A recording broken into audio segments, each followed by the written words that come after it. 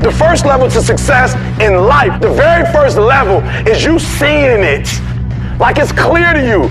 You know exactly what you want. You know exactly when you want it. You know exactly what it tastes like. You know what it look like. Before you really blow up, and you get success, you literally have it in the palm of your hand without having it. What does your dream look like? What does it smell like? What does it taste like? The problem with some of y'all is you want somebody else to support your dream. It's yours. I don't owe you a dime. It's your dream. If you wanted to happen, get your butt up and make it happen. If you wanted to happen, rise and grind. I ain't put my dream on nobody else, and I don't care what nobody think about my doggone dream.